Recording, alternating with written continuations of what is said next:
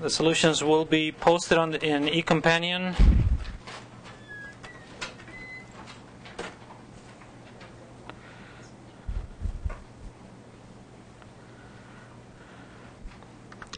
And well, the first thing I want to say is that you should never skip class because you still have to write 2 lines of code, and you're afraid you're going to lose points. So, and then just don't show off. Well, I'm saying for everybody, as a general rule.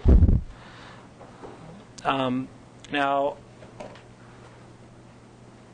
turning, I highly discourage you to turn in homework late because you run the risk of me posting solutions and then I won't be able to give any credit. So, but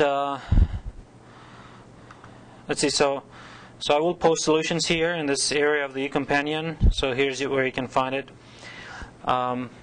And I would have posted by today, but since some of you turned, really late this first homework assignment, I still haven't done it, but I'll do it right after class.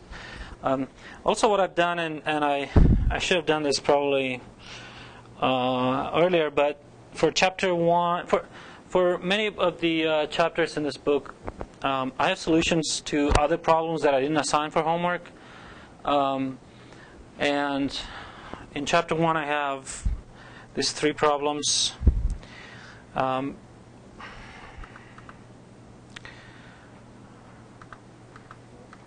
And again, if you just look at the solutions, it makes no sense. So you have to look through the problems and see if you kind of need more practice and more work.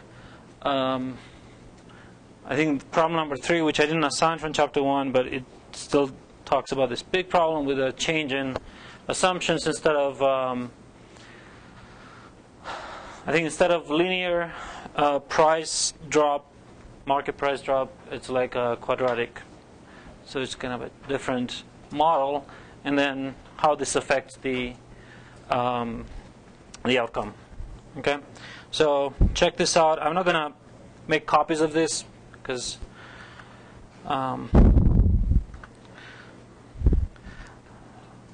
I've also posted 2 problems in chapter 2, so hopefully that will help you in this homework assignment, next homework assignment. Which, by the way, I'm willing to set it up for next Monday if that's going to help you. But we will move, we'll move on.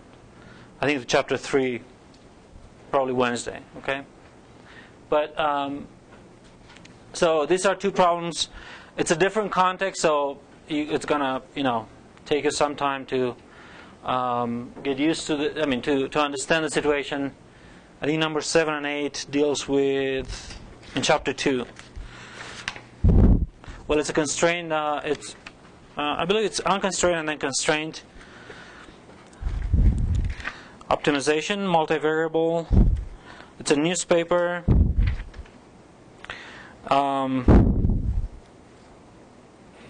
I think it's quite an interesting situation that kind of realistic about subscription price, advertising price, and all that, revenues, profits. But anyway, so these are kind of codes or examples of. And let's see, I didn't post the M file to these.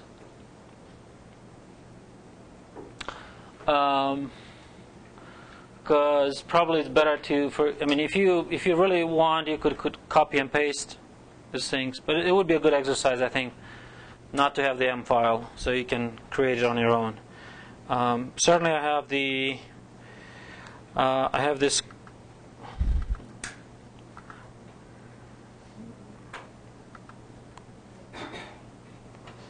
Well, in the codes, I will have the M files and the published version of each example in the book, but not of the exercises at the end. Okay.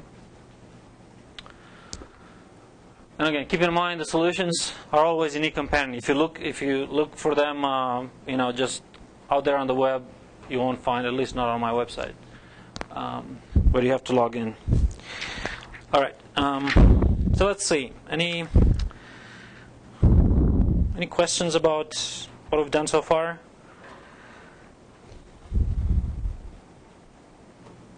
Except maybe troubles getting a computer to work with you. We've done a one-dimensional. I mean, so far we've done one-dimensional, and last time we talked about a very simple two-dimensional optimization, right? Yeah. How much time do you usually take to break them? I will have them whatever you turn in by Wednesday. Yeah.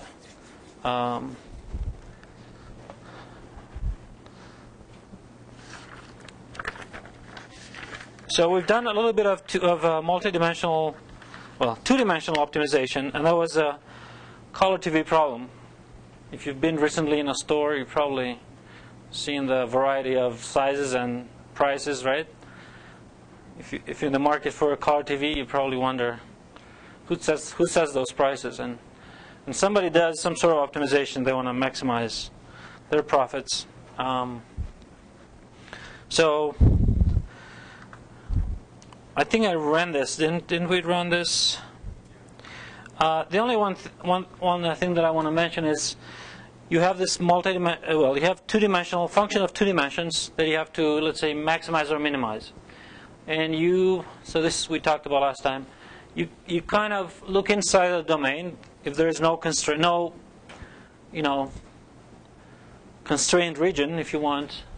Okay, maybe it's constrained to the first quadrant, because the variables have to be positive. But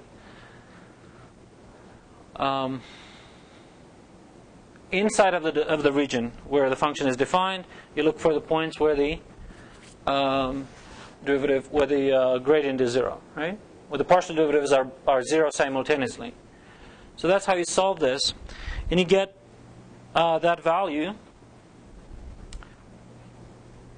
the critical point, or if you want, right? That has two coordinates, x1 and x2. When it comes to sensitivity,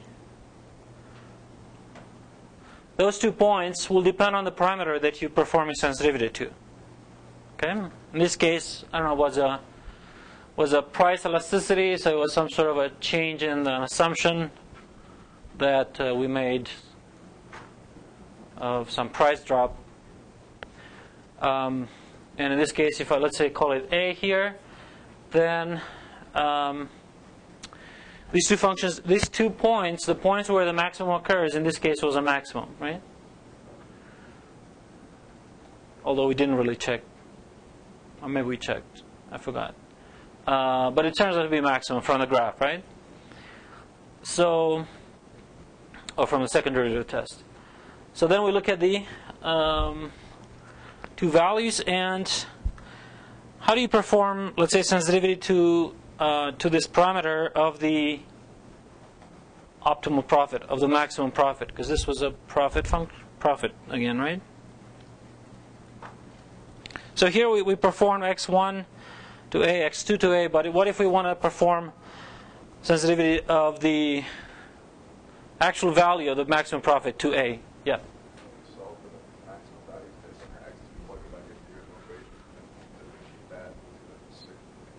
Exactly. So we take the two x1 and the 2 values, and I'm going to write this in a second.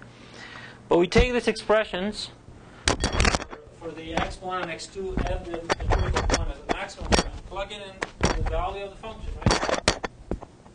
And the expression of the function, we get the maximum value, and that maximum value will be a function of a only. Okay. So that's not done in this code, but let's do it.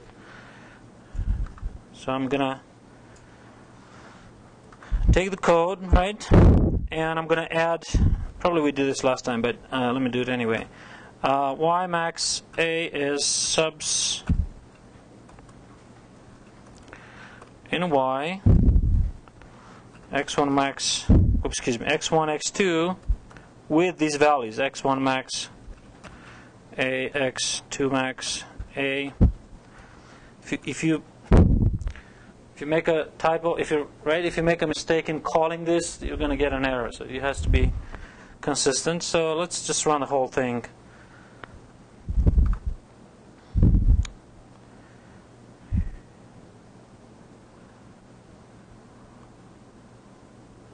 All right, so I just ran once, so I initialized everything. And now, of course, I didn't see this y max, but now I can see it. And I remember we did this last time, right? And then we perform sensitivity to this value. So the point that I want to make is, let me write this down here, is when you perform sensitivity of the optimal value of your objective. So let's say I have a function of two variables. And let's call this y. Let me call it y. So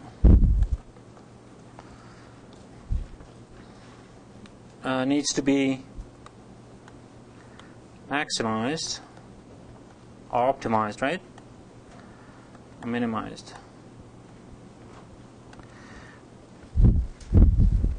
Then you just take the gradient. So that's the on components, the partial derivative, set solve, right? Solve and get x1 and x2, which could be not just one, could be several solutions, right? You could get several solutions of this. Not in this example, but are candidates for max or minimum. All right, so what if y depends also on some parameter? So when we do sensitivity,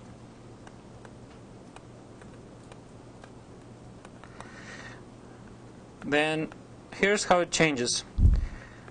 The function depends on, let's call it parameter a, okay? Depends on still the x1, x2, and some parameter, right? Let's call it a. And now, do the same thing, right? We solve partial of y with respect to x1, partial of y with respect to x2 equals 0, right? And now what we're going to get is we're going to get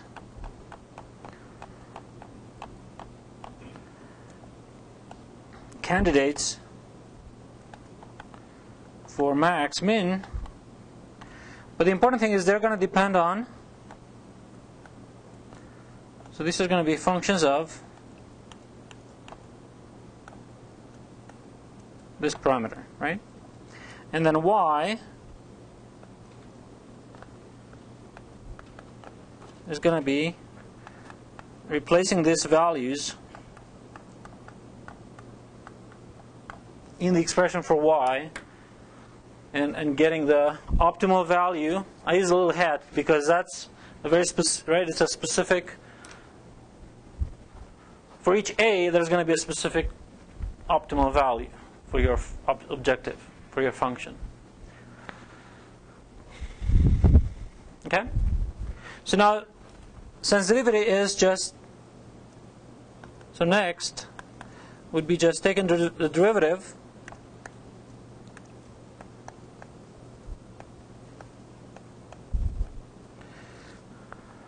and then multiply by a over y hat if you do relative changes, right?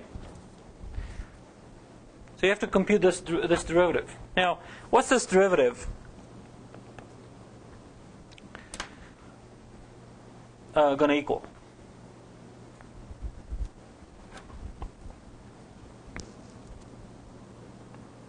By the chain rule.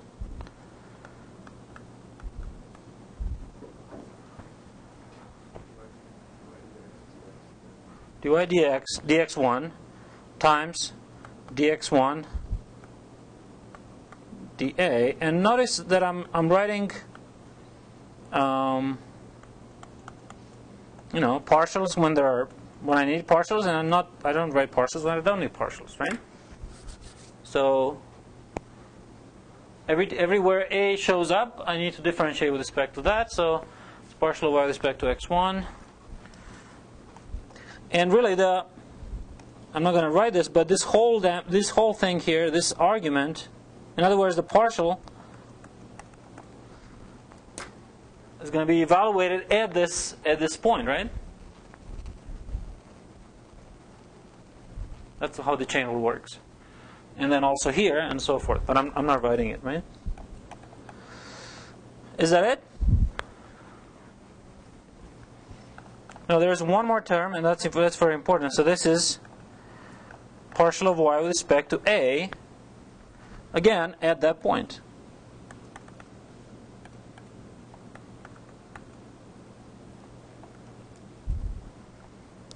Okay?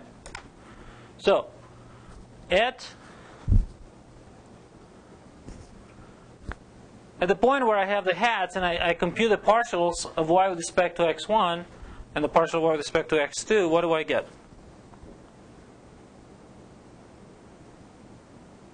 What are the x? How do we compute x hats?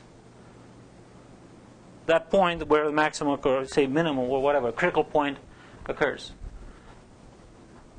By solving the system, right? So both this thing and that thing are 0. Right? So, oops.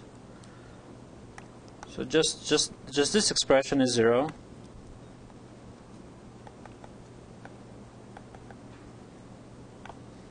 So what this means is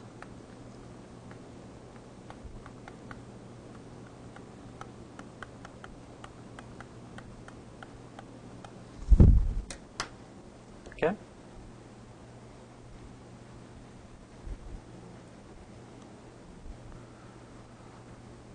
So this is when it's unconstrained optimization.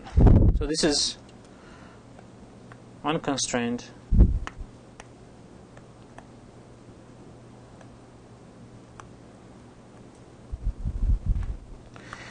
And again, this is not just sensitivity as we talked about, because you have to take also a over y hat, but this is the kind of the change of the optimal value with respect to a. Yeah. Why are you bothering to do the partials? I thought when we took the derivatives, we solved for x1 and x2 in terms of a, like that game. So why is y hat of a is not a function of a? Well, it is a function of a, but it's a function of a through the x1 hat and x2 hat. You're saying based on those, it's a based on those variables, not that x actually appears in there. So. Exactly. Yeah. See. So x1 hat of a is a function of a, which comes from the system. So it really helps to run the code and see this sequence of things. Yeah. So that's really what he's saying. That's just equal to dy to dA. Exactly. Okay. But so it's equal. When you have unconstrained optimization, it's like taking the partial of y with respect to a in the where is that? So what I'm saying here is you could do this two ways. One would be to substitute the x1, x2 with the maximum or minimum point that you found with respect to a, plug it in, and then take the derivative, right? But alternately, what you could do is you could go to the very beginning here where you have y and hit it with a partial with respect to a. And then evaluate at the heads, where the heads occur. Okay? Right? Because it makes sense to take the derivative of y with respect to a here. Partial, right? Okay.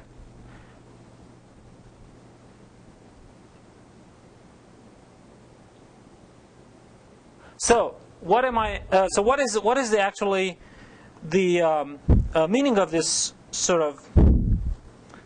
It may seem a little bit nonsensical. Is think about this now. Partial as being what? Well, this is actually for very small changes in a. It's just a change in y, right? Relative to the change in a. So think about making a very small change in a. Then this derivative, which is the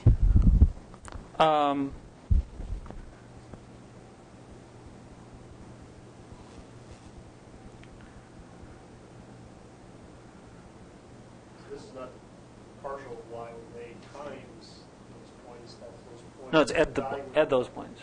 At this point, yeah. It's like the blue thing that I didn't write here. Okay? I mean, this thing is going to become very clear when we have constraint optimization. But at this point, you can think again as the change or the relative change in the optimal value to the parameter is simply the change of the original of the original function y when you make a small change in delta in a. So let me just write that.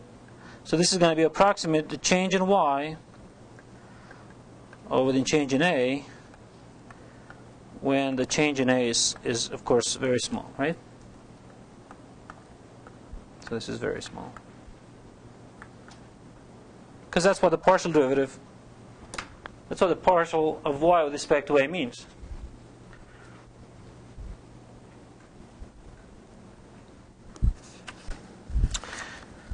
Okay. Exactly. Elsewhere it would be different, right? But it's in a way it's like before you compute the critical points, you know this ratio is sort of the sensitivity. So as your function changes with respect to that parameter, you could just be looking at the value of the function in terms of that parameter and take the partial derivative. Okay.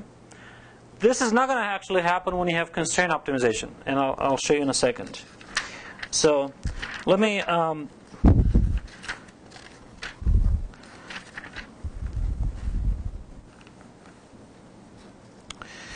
start talking about constraint optimization.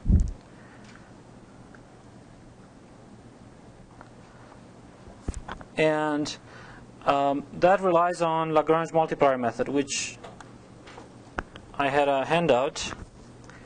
So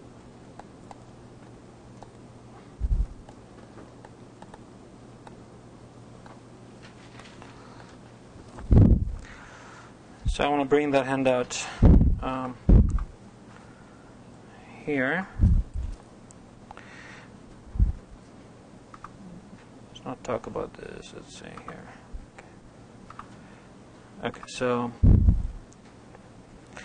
I'll just briefly kind of mention this, and I'm going to point to also some lectures that I have from Calc 3 that you might want to, if you want a refresher on Lagrange multipliers. But the setup here is the following: is you have your optimization function that let's say is a two variables, very simple situation, right? And it's defined on a bounded region, right? So it could be inside, but also it has a bounded, well, it has a boundary in the form of in this case, it would be an equation of two variables, right? An implicit equation could be.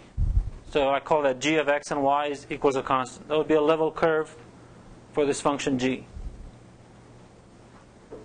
Okay? So the goal is to minimize this function f that lives in this region, knowing that it's possible to get maximum on the boundary, right?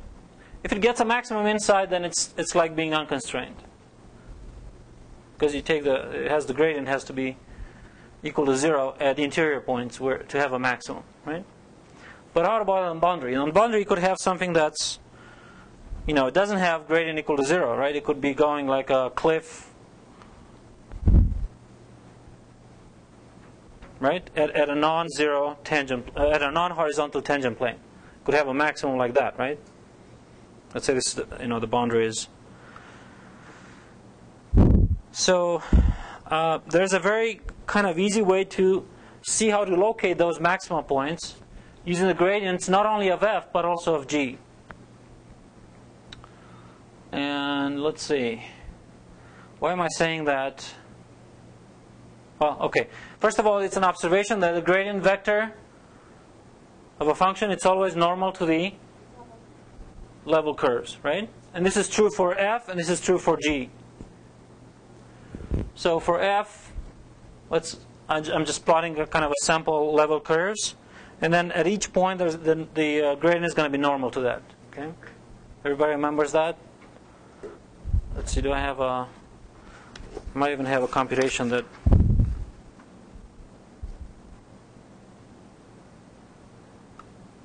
I don't. Let's see. Do we have to go through this? Why the gradient is normal to the level curves of a function?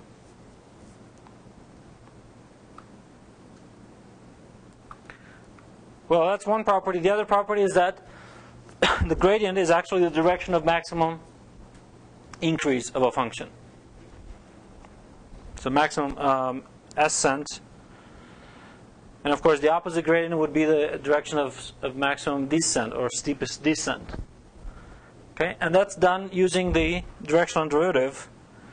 So I think that's pretty standard notation. Directional derivative of a function at a point in the direction of a unit vector u is just the limit as t goes to 0 of this difference, right?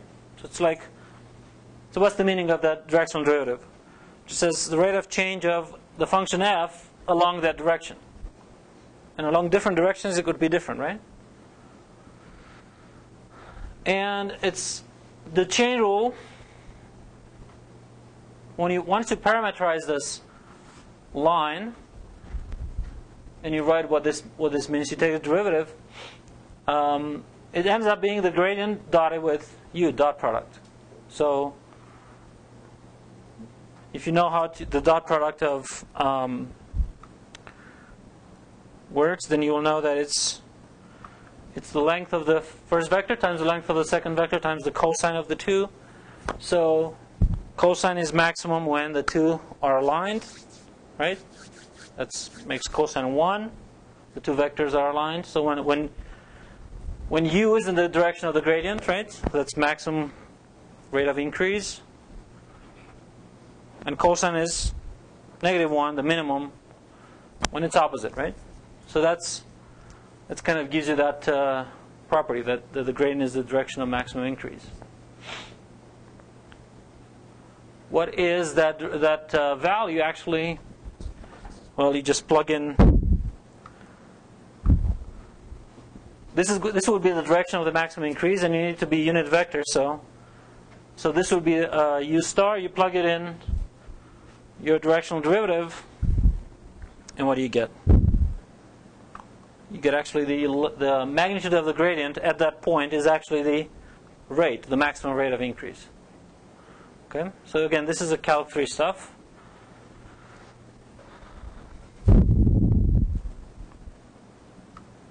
So the gradient is very important, right, for understanding how a function of several variables, where it grows, in which direction it grows, and how fast it grows.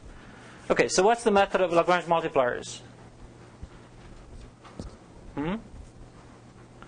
Basically says that if you have a function of, let's say, it doesn't have to be two variables, but let's say you have that function of two variables defined on a curve that's given implicitly by g equals some constant, right?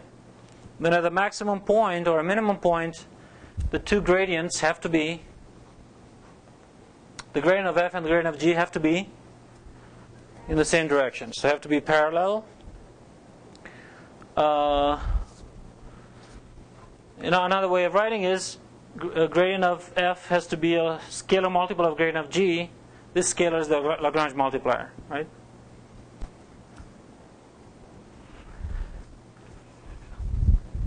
So how do you do it in practice? Well, here I actually have the proof of that. So it's not too difficult to see. Why do they have to be parallel? Okay. Well, what would happen if they would not be parallel? So if gradient of f, well, first of all, gradient of g is orthogonal, right? So it's perpendicular to this boundary, right? Because that's what the gradient does. So what if the gradient of f would not be parallel to that direction?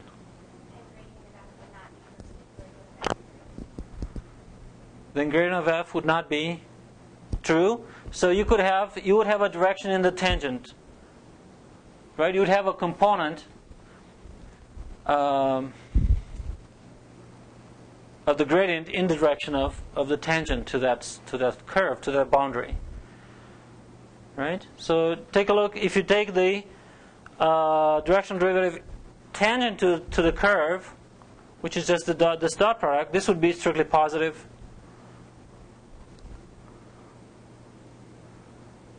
Why would it be strictly positive? Because the angle is less than 90 degrees, right?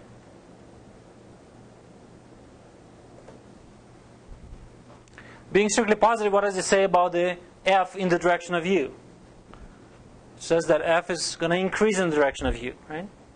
So you cannot have a maximum at that point. So if you have a maximum, this cannot happen, right? All right. So it's kind of a, of course, and this is true for several variables as well.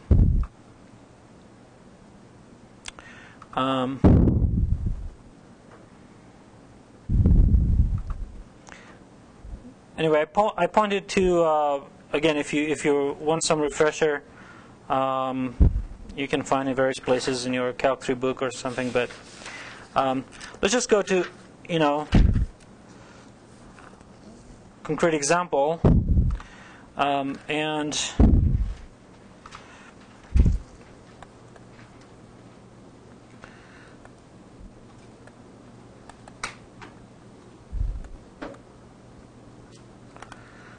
See what it takes to actually solve a constraint optimization. So I'll just briefly show you, point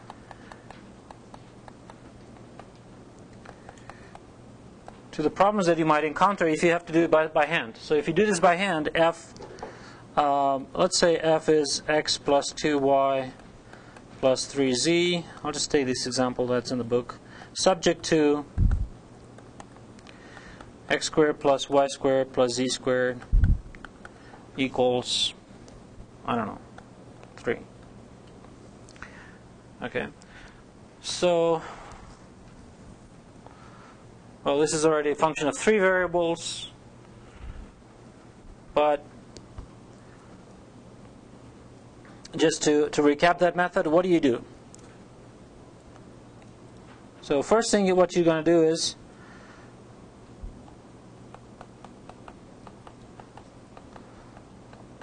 since you only have one constraint, you're going to, let's say, label this, even if it wasn't given a name, call it a function, right? Because you want to compute the gradient of this. So if you compute the gradient of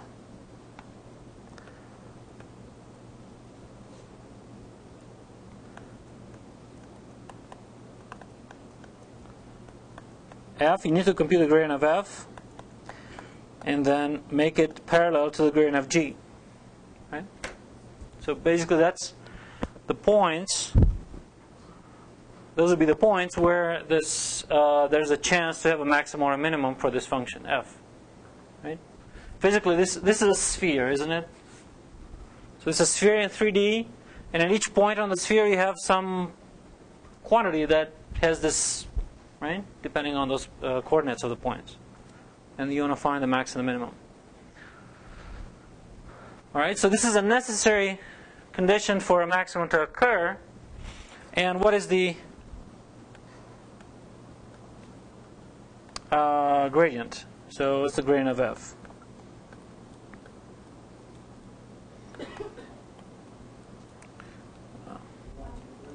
One, two, three. Right. So it's the partials. So that's 1, 2, and 3. That was quite easy. What's the gradient of g? 2x, 2y, 2z, right? So the fact that this 3 doesn't play so far any role, right? So when you want this to be, you want these, so you want partial of f with respect to x1 to be lambda partial, actually x in this case. Partial of g with respect to x, partial of f with respect to y lambda partial of g with respect to y, partial of f with respect to z, lambda partial of g with respect to z. And here's what you get. You get 1 equals lambda times 2x, 2 equals lambda times 2y, 3 equals lambda times 3 to a z. That probably brings you memories. Well, first of all, let's see. We have 3 equations and how many unknowns? We have 4 unknowns. We have x, y, z, and this lambda, which is the Lagrange multiplier, which is actually an unknown. So you could find x in terms of lambda, y in terms of lambda, z in terms of lambda in this particular example, right? But what do you do with that?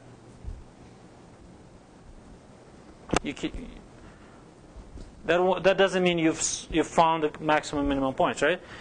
Think about the sphere, and that the points where f is constant correspond to what in 3D? X plus 2y plus 3z equals 7.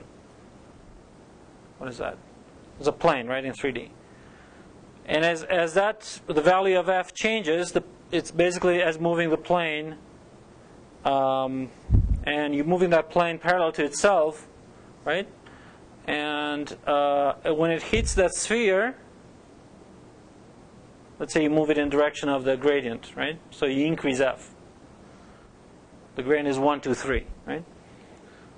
So when it hits the sphere kind of last, that's when it's the maximum, right? So you want to know that point where the sphere hits so you want a number for x, for y, and for z. So what do we need to do?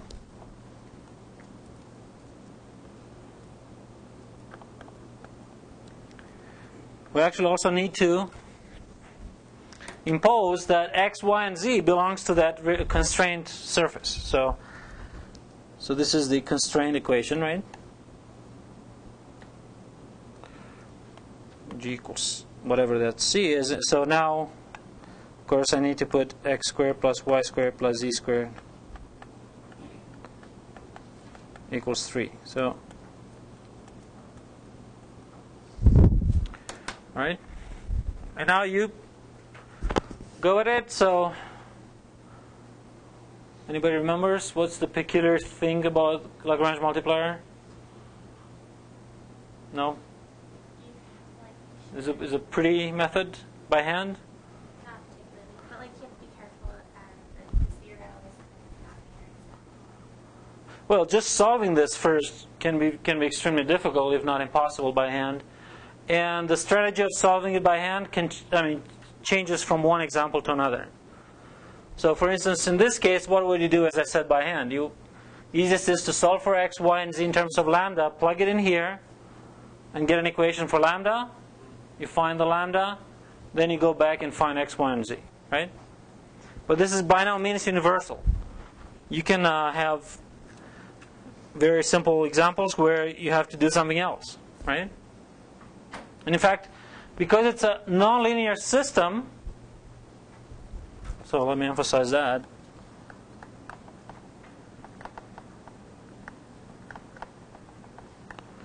Of equations, it can get so complex that you cannot find by hand any solutions. You could have multiple solutions. You could have no solution, right? For a nonlinear system. Why is it nonlinear? Well, it has the squares here, right? But even this is nonlinear, right? In terms of the unknowns. Okay, so what do you do? Well, in this case, you could do it by hand, right?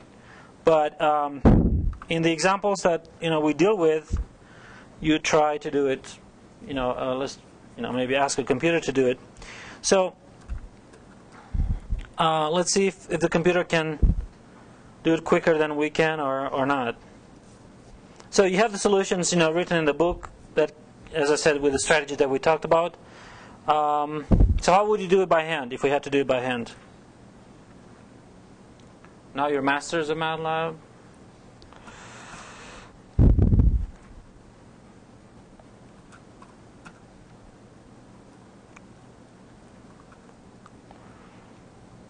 Well, first you have to define the variables, because we're going to do it symbolically. Okay. Actually, it's not necessary, but why do we do it symbolically? Any idea?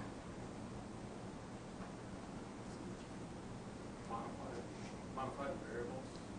Because later on we're going to have parameters. On top of these, we're going to have parameters that will change the constraint or the function, or both, right? So that's where symbolic is. Well, if you can do it, fine. But sometimes you're gonna the computer will have difficulty finding solutions, even symbolically. So then we have to run numerically. But so we just learn how, whatever it's possible. So let's do the first one. So the first one is, well, why don't we just follow the example? I mean, I can show you just set up the system. Well, okay, let me show you that. So you can set up the system just simple as this. So 1 minus 2 times, what was it, lambda times 2 times x, right?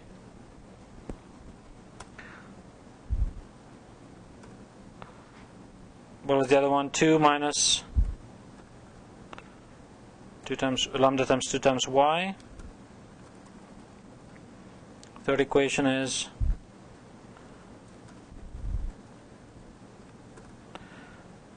three minus lambda times 2 times z. And the last one is x squared plus y squared plus z squared minus 3. Okay, so the reason I define it like this is because I now want to solve the system. So, and remember, in MATLAB you just do symbolically, you would just do this, right? And it means equal 0. It means that expression equals 0, that expression equals 0, that expression, so forth. Okay? Well, let's give it a try, see what happens. Yeah. My friend has said it just says error using subs ref, but I did exactly. This is the kind of stuff I was talking about happened. Like here, I know I typed in the wrong thing. I didn't have an equal sign there, but all the others I. Well, that's the problem. No, I fixed it though. Down here. Yeah. This comes up no matter what you try to solve.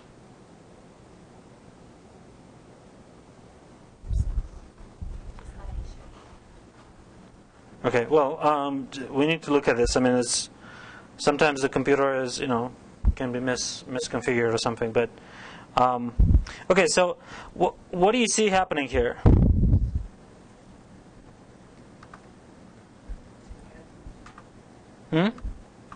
First of all, we get some sort of symbolic things that it doesn't display anything, right? So that's one thing we have to fight.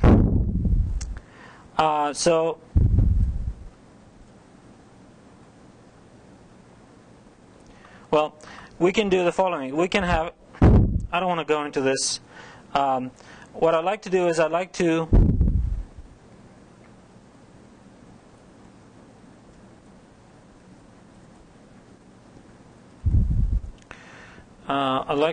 bring you a syntax that actually we use in our code.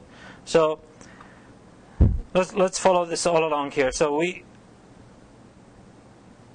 I'll talk about the problem that's behind this code. But right now, just look at the code of 2 variables. I differentiate. I find the gradient, right? That's the optimization function to be optimized, and I find the gradient of g. Okay, and then I just say solve. So it's like I ask the computer to do everything for us. Partial of f or y with respect to x1 minus lambda, partial of g with respect to x1, and partial of f with respect to x2 minus lambda partial g with respect to x2, right? And g. What is and g? What is g here? There's a constraint, right? So, and notice that I'm doing this and then I'm harvesting the output, right? So I'm not just I'm not just doing this as a solve. What I'm doing is I'm taking I'm saving it in some format, right? Now, something very important to remember is, how do you know what to harvest? So how do I know that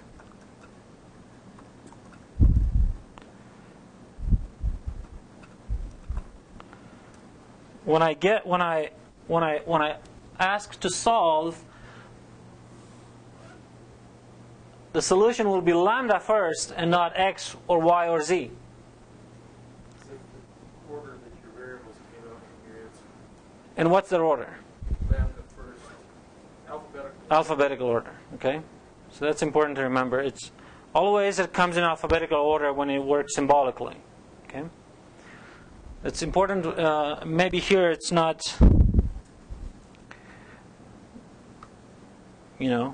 that obvious, but whenever you want an answer and you want to give it names, right? Always you're going to have to ask, right? I mean, I could have said x hat is the first, y hat, but it would give me the lambda value, right?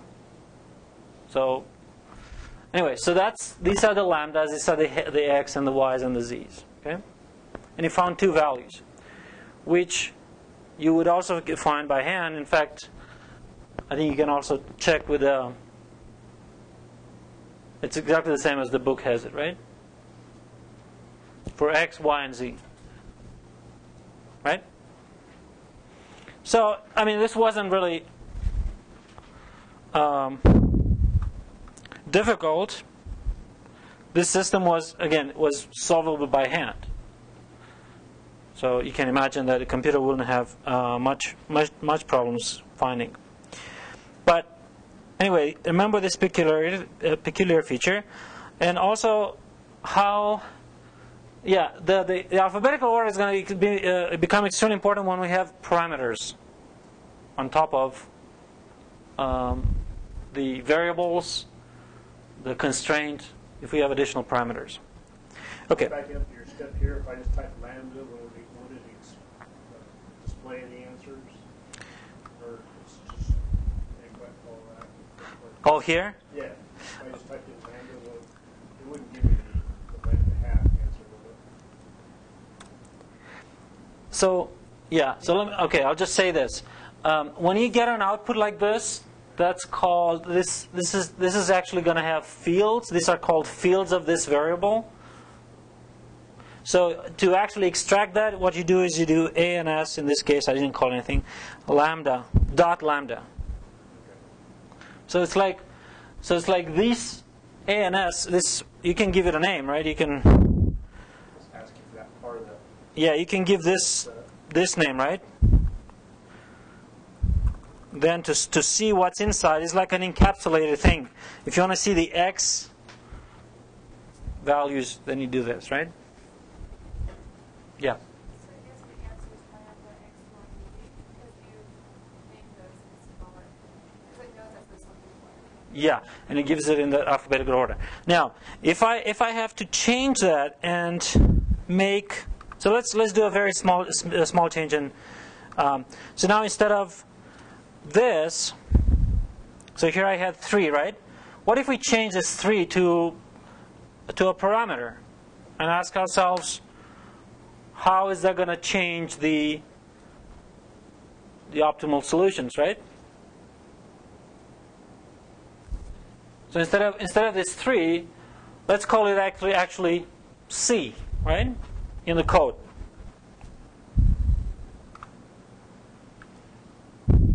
Now, of course, you should do it you should do it in a script, in a file like that. But so all I'm changing is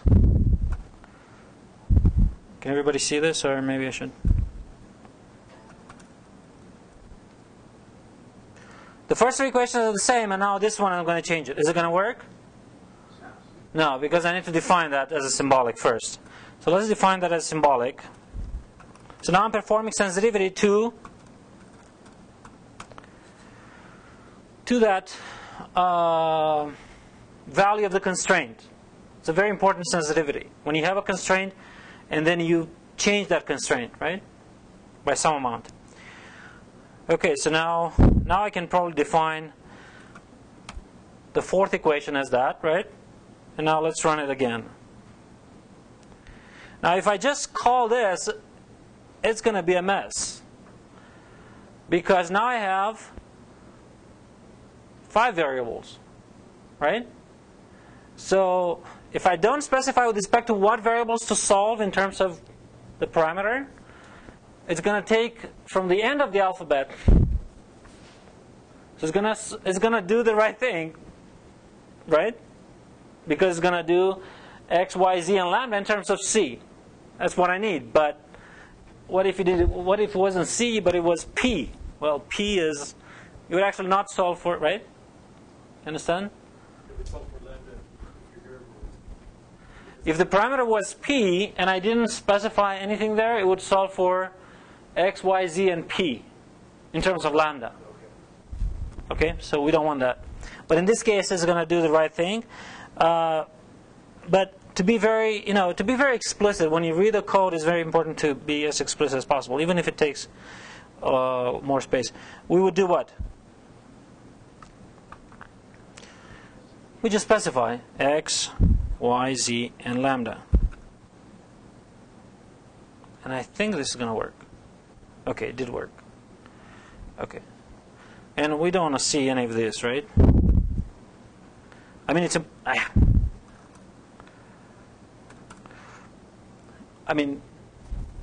okay. So now what happened? Now it found that points x, y, and z, right, as a function of the parameter. Okay, so now we can perform sensitivity. So we can take the derivative of that, of the x, y, and the z. Now these are the hats, right? X hat. Let's display x hat, right? And notice that you may have multiple solutions, in which case you may have to chop and then only get the ones that you're interested in. For instance, the maximum, right?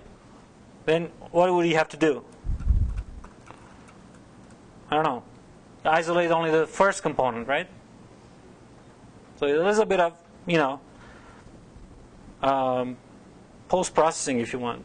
After figuring out what the command you need, you have to do some post-processing. For instance, you will see this in this code, which is constrained color TV problem.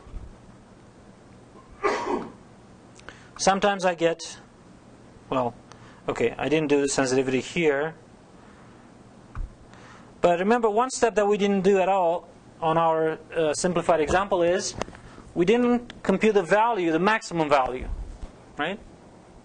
So we'd have to also to evaluate y, whatever the function is, at the maximum, at the points where we found it be maximum or minimum. And that's done with substitutes, subs. Okay, so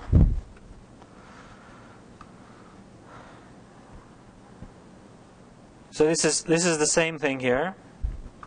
So let me just say very quickly, what was this constraint for color TV problem? It was basically the same was building up the same profit function, but now the constraint was that you wanted the total production not to exceed a certain amount. So that was the constraint. And initially the total number of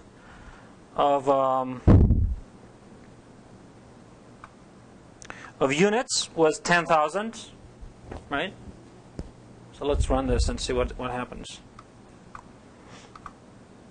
I'm going to do it cell by cell so we can.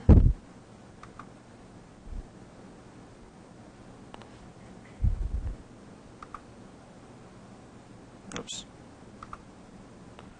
Okay, so It's just a fancy way to display. Again, is the same function as in the unconstrained. But now we have our constraint that says, here I say easy plot G, where G I define it to be x1 plus x2 minus 10,000. So the sum cannot exceed 10,000. So this basically, I don't know of a nice way to just erase what's not in the feasible set, right?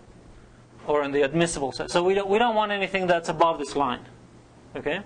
In particular, we don't want that maximum that occurs when there is a unconstrained optimization, right? If you remember, the maximum was 7,000 and 4,000, so that was above, was 11,000. So if you have a cap on the production, this means you cannot achieve that maximum value of the profit because of this constraint. So you have to kind of, come down and say, I'm gonna look for a maximum in this case in the lower triangle, right? And because of the color bar, you see where the maximum is going to actually sit, right? Where is it going to sit? On the boundary, because inside there's no solution.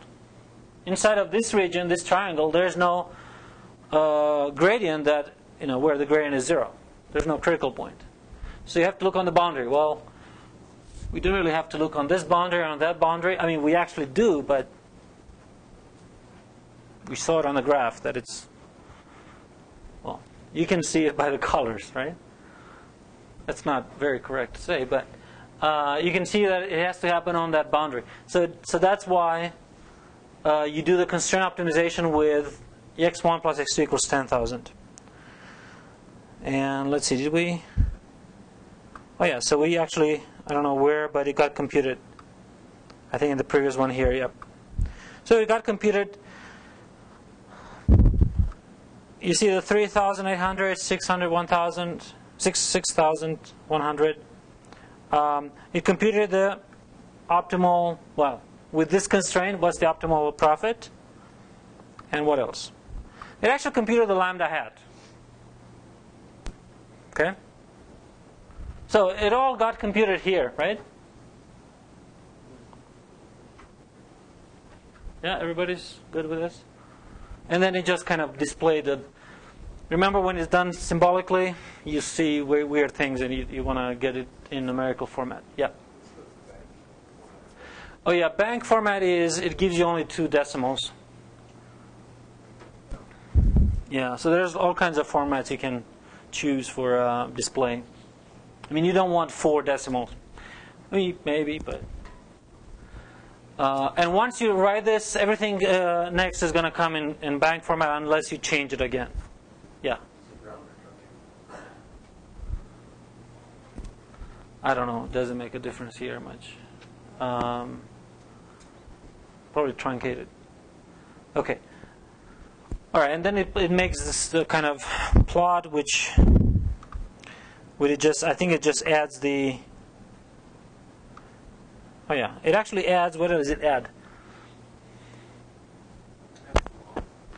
Adds the level curve where of f, right? It just kind of displays the level curve that it's tangent to the constraint, right? Right? See the level curves of f? They're not tangent with the constraint. But where the level curve is tangent, that's where the two gradients get to be parallel, right? Okay. Anyway, that's just a visual thing. But let's go to the sensitivity. Well, so one sensitivity that I do is not with respect to the constraint itself, but with respect to one of those parameters that was in the, I don't know, price elasticity, right?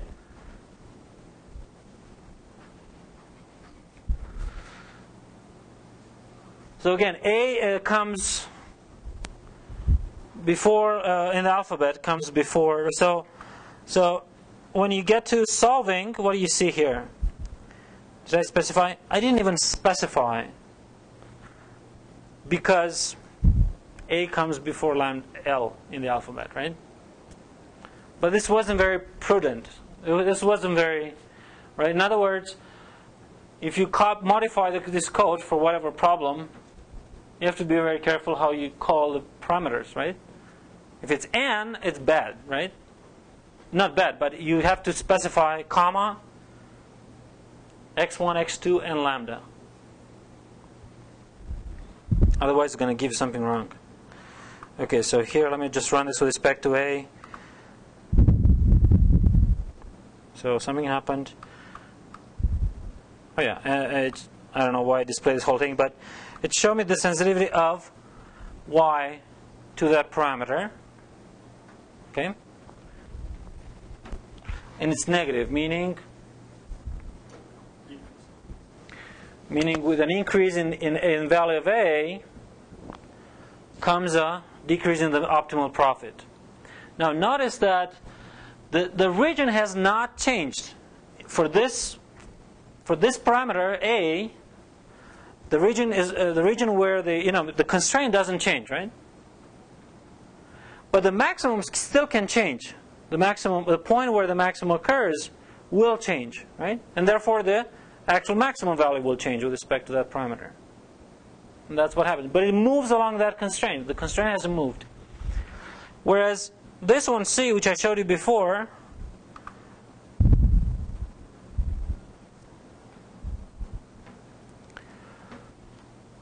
the constraint changes, right? The function doesn't change. The constraint changes. And what happens with the maximum? In this case, I call it y. It really should be y hat.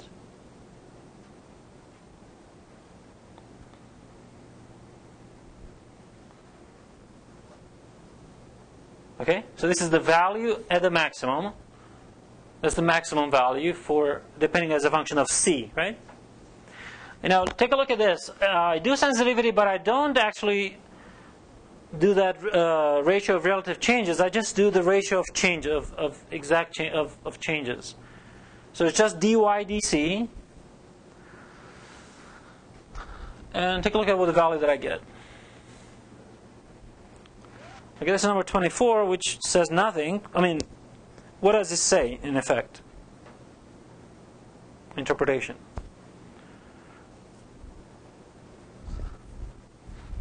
Again, this is ratio of delta y over delta c when c is small. So delta c is small, take it to be 1. Okay? So you had 10,000, a cap on production. And now let's say it's 10,001. If it is just one added, right? That's a pretty small change. You agree with that? That causes a change in the profit, in the optimal profit, to be 24, I think, dollars, right? Meaning, what does it mean? It means that if you allow an increase in production capacity, an increase in capacity by 1 unit, your profit is going to go up by $24. What is that supposed to say? Well, that says that when you plan your production capacity, you will ask yourself, is it going to cost me more or less than $24 to increase that capacity? If it's going to cost me less than $24, then maybe I should plan the capacity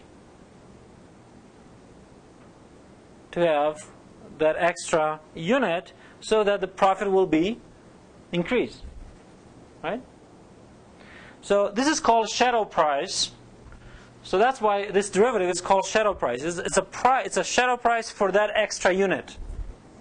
Because if it costs less to produce that extra unit, this profit is going to actually, it's going to be profitable to produce that extra unit, right?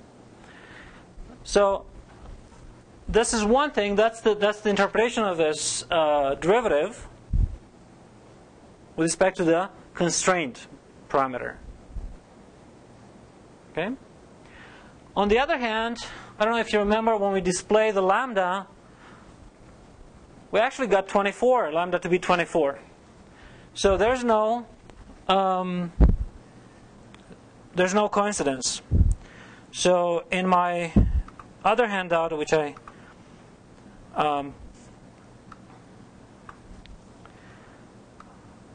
gave it to you here, the computation, there's a computation that actually shows that the shadow price always matches the Lagrange multiplier.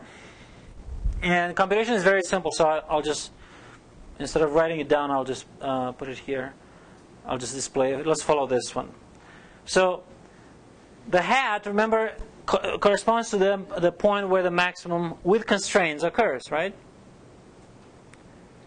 Assuming the constraint, the maximum occurs on the constraint line, on the border.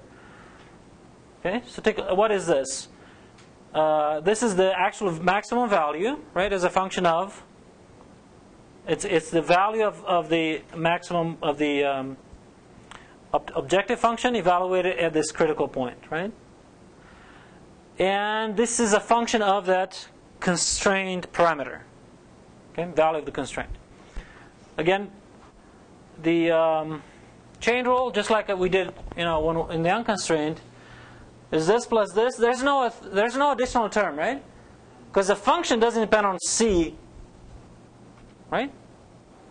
The optimization function doesn't depend on the constraint value. That's why there's no extra C. Now, you take this. So all of this is computed at a point where the maximum occurs.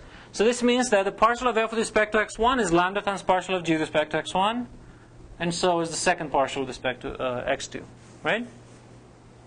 So this lambda comes up in front, and what do you get? In the end, you get lambda, and the reason is the quantity inside here is nothing but, it's 1 because this is what the constraint is. The constraint is actually g evaluated at the point where the maximum occurs. E is actually c. So when you differentiate with respect to c, you get 1. Okay. So now you see, right? This is shadow price with that interpretation. If it's not always, you don't necessarily have production costs and capacities. You could have other interpretations. But this is the shadow price, and this is the Lagrange multiplier.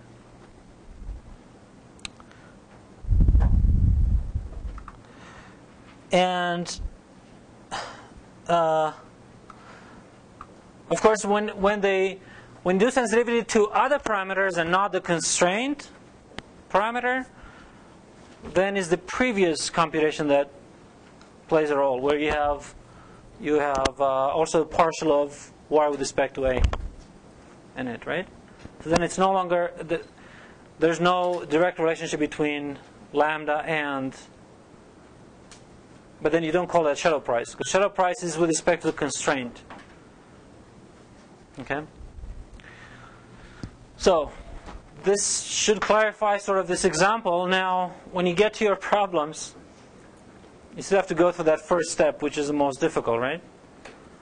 Digesting the problem. If it's a newspaper problem, you just have to sit there and imagine yourself being in charge with that newspaper. The problem that I assigned has what?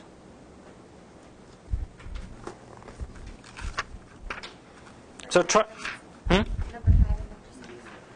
Yeah, number 6. Number 5 is unconstrained. Number 6 is.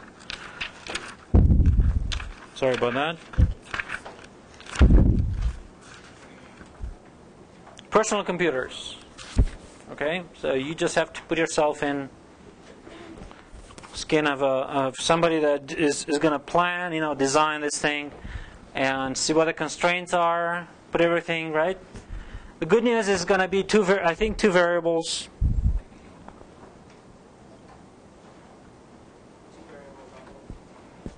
So, but you try to kind of make the computer help you out in this, because by hand it would be impossible, right? So try to do this and let me know on Wednesday how it goes. Okay? So is it due Wednesday? Monday. It's due Monday. I'll update the website. Okay, but don't wait till Sunday, because you're going to have problems with your code. All right, thank you.